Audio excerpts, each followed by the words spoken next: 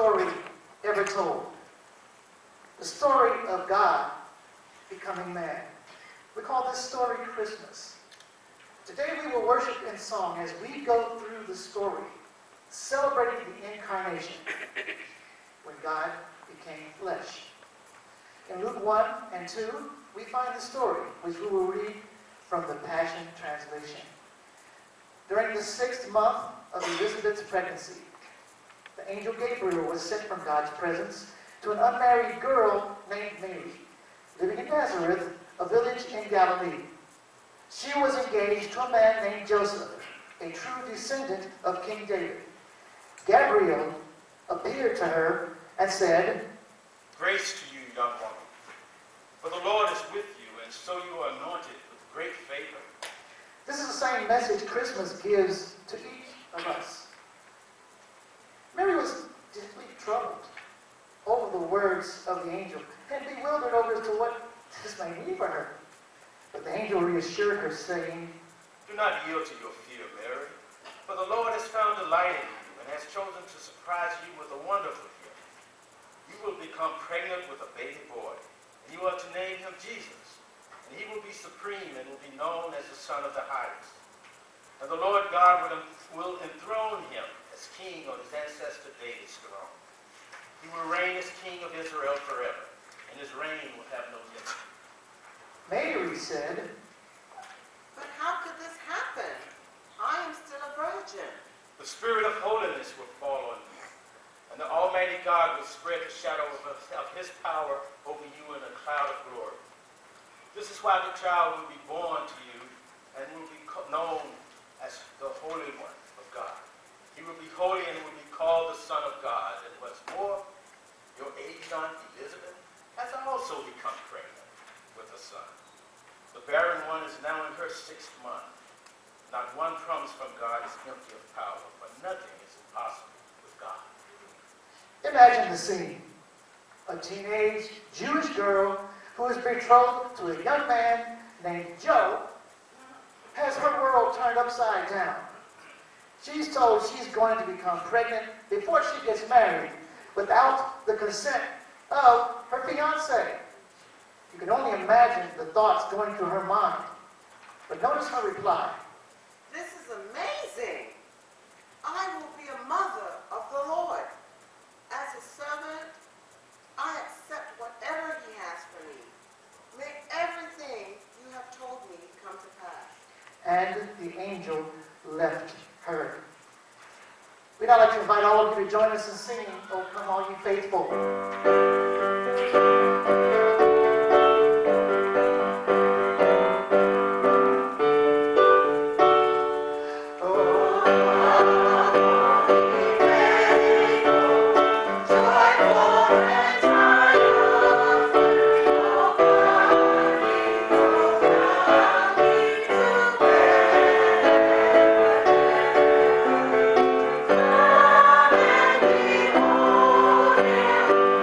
Lord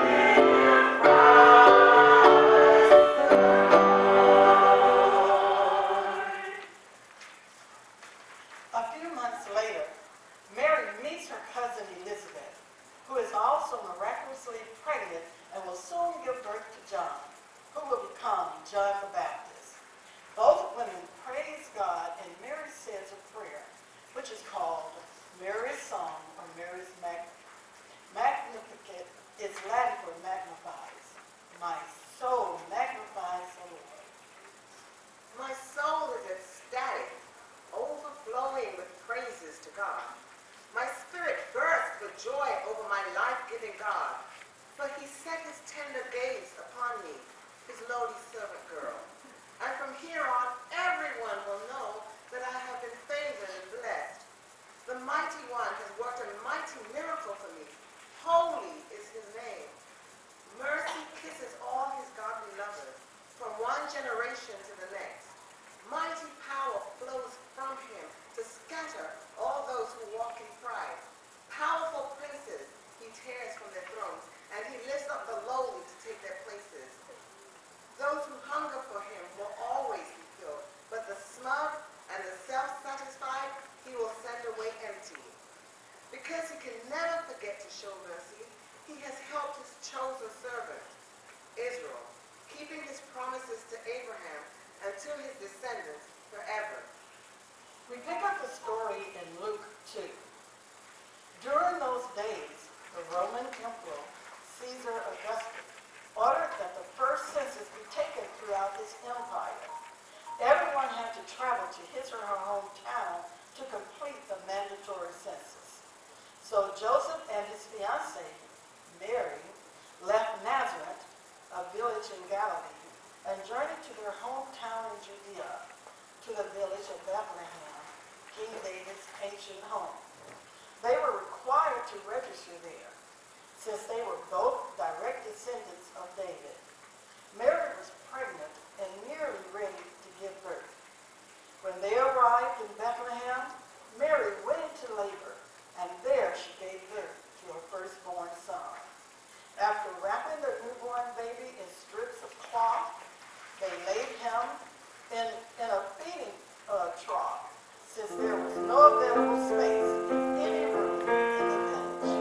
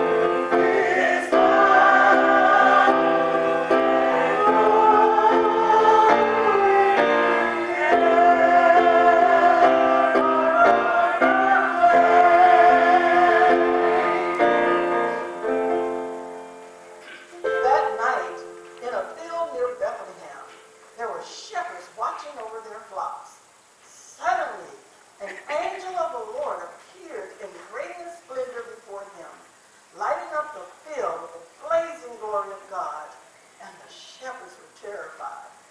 But the angel reassured them, saying, Don't be afraid, for I have come to bring you good news, the most joyous news the world has ever heard. And it is for everyone everywhere. For today in Bethlehem a rescuer was born for you. He is the Lord Yahweh, the Messiah. You will recognize him by this miracle sign. You'll find a baby wrapped in strips of cloth and lying in a feeding trough. Then, all at once, a vast number of glorious angels appeared, the very armies of heaven, and they all praised God, singing, Glory to God in the highest realms of heaven, for there is peace and a good hope given to the sons of men. Please join us in singing, Angels Be Heard on High.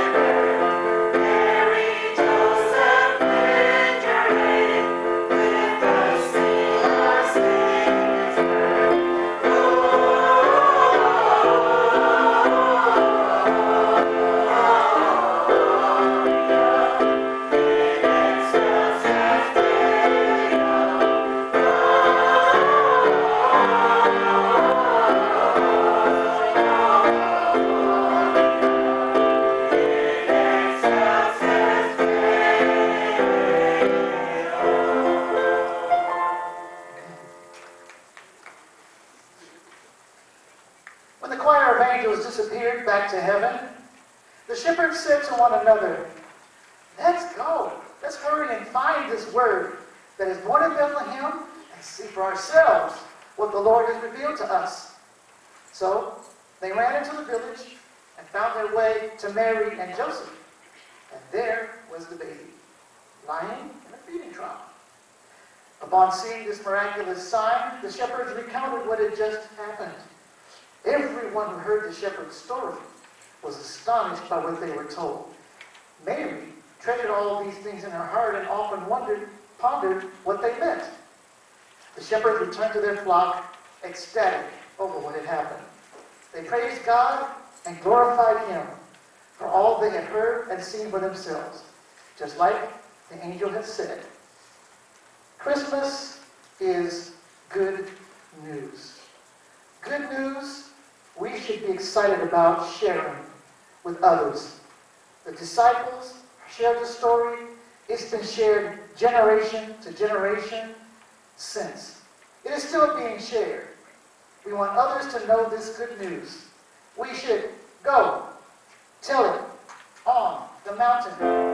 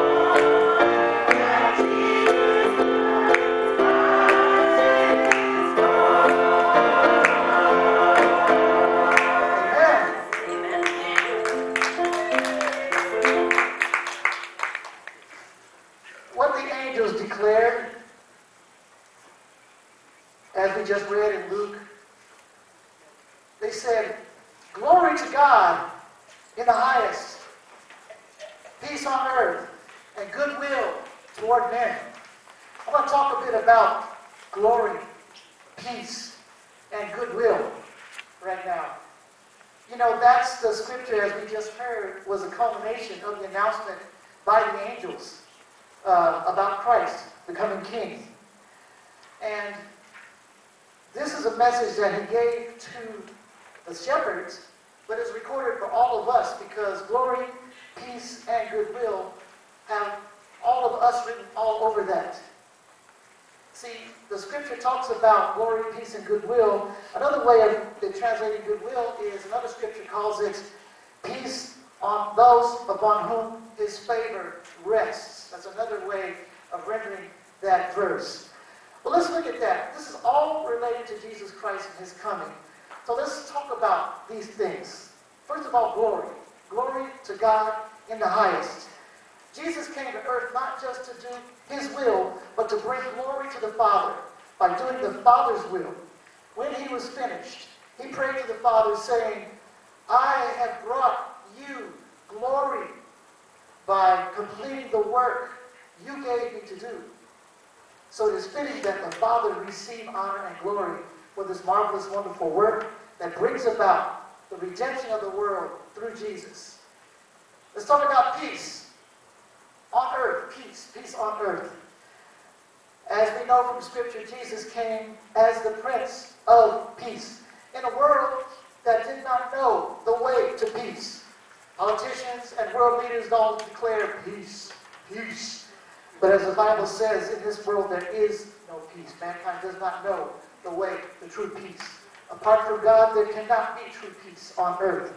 Left to himself, man's ways always lead to violence and strife, along with the related anxieties and troubles of the heart. The world can only promote a counterfeit peace because it is temporary, it's conditional, and it's inspired by human nature. But by contrast, God's peace through Jesus is permanent, unconditional, and all-inclusive, and inspired by the Holy Spirit, God himself. Jesus said, the peace I give to you is my peace. I don't give you peace the way the world gives, so don't be troubled in your hearts and don't be afraid. True everlasting peace, the kind that only comes from God through Jesus, is multi-dimensional. There's three ways that's the case. It's peace first between God and us. You and I have a direct line of peace to God. Secondly, is peace among men. It's peace between you and I. It's at peace with one another through God. And then third is peace within each of us. You know, we talk about peace of mind. If you don't have peace of mind, nothing really else matters in life. You know, you have everything you want, but you don't have peace of mind about it, you might as well don't have it. It's a settled, content, joyful spirit. It's where the soul can be set at rest and find peace, even in the midst of storms. Anybody know how to have peace in the midst of storms? Have you had that? Okay, so you can testify. After his resurrection, Jesus greeted his disciples saying, peace be with you. As the Father has sent me, I am sending you. If Jesus is with you, then peace is certainly with you. And he is sending us as instruments of his peace. Amen. Third is goodwill. Goodwill toward men, or peace upon those upon whom his favor rests. Now this goodwill and favor start with God as the source. His goodwill and favor were manifest in sending Jesus as our Savior, as our Redeemer, and as our Lord. Jesus came to take away the sin of the world and to redeem us from the death penalty that was owed because of sin. Ephesians 2:17 says Jesus came to deliver a message of peace. He is the messenger of peace. But to whom specifically was he sent? Remember, the angels had said the good news of God's birth was to all people, bring joy to all people. So this goodwill and this favor from God was for all of mankind. Okay, what about to those on whom his favor rests? God's not just selecting on you and you, but not you and you.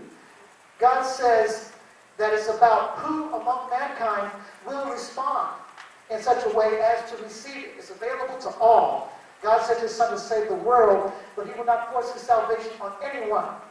A person must choose to change his way and surrender his life to Jesus, trusting in the perfect work of Jesus that overcame sin for us, and receive the gift of grace that includes forgiveness, reconciliation, and salvation. That person now comes under the favor with God and receives the peace of God that is in Jesus. Romans 5:1 says, therefore, since we have been justified through faith, we have peace with God through our Lord, Savior, Jesus Christ. This opportunity is for everyone. No exceptions.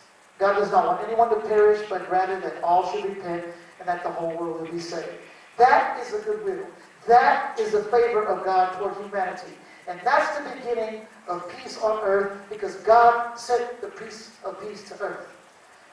It's because of Jesus, brothers and sisters, that glory goes up to the Father, God.